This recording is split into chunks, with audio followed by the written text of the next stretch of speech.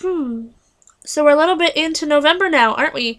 And at this point of the year is where I usually reflect on my list.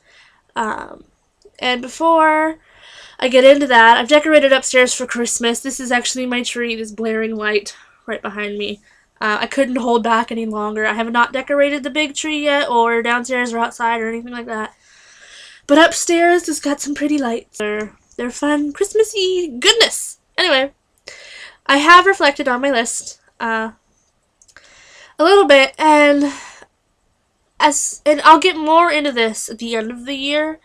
I'll go through my list again, and if you don't know about my list, it's the reason this channel came to be, is this year's list. And it's reasons behind some of the things have changed, and the feeling I have towards some of the things have changed. Some of the things will happen, some of the things that are left won't happen. Whether that's because of the way I feel about the act, or the goal, or whatever you want to call it. The way I feel about that thing has changed to where it doesn't need to happen. Or maybe I didn't get the opportunity, because a lot of them are about opportunity, as, you know, taking advantage of an opportunity. And some of them are about not having an opportunity, you know. And then some of them are just me not doing it because I'm lame. But I will get into that more at the end of the year. For right now, I really want to end the year in these next 2 months the way I started it. As far as vlogging goes. And I really want to get into some of the things that happened to me this year. And some of the things that have changed for me. Some things I want to, you know, look at again. I want to look at some of the things that happened to me this year again. And, you know, think about how they changed me as a person. Or they changed the way I look at, you know, certain things in life. And a lot of that has changed. I mean, I have found my sister and my dad this year. That's a huge thing. And I got this great job. I've made some friends this year. And I've lost some friends this year.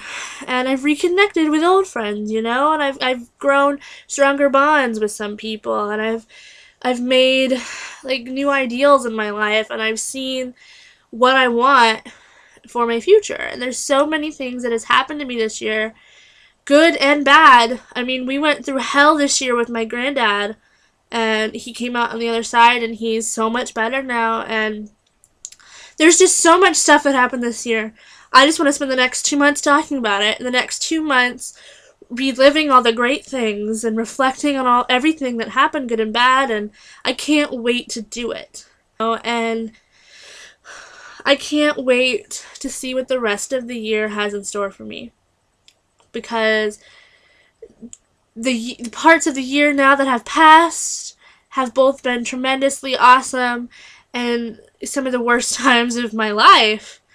But I've gone through experiences this year that have changed me as a person, that have changed my ideals on what I want for my future, have changed the way that I look at myself. And I smile more now than I ever have before.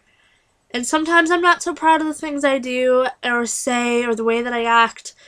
But there are times now where I see myself from, like, the outside, and I look at myself and I see a person that I like.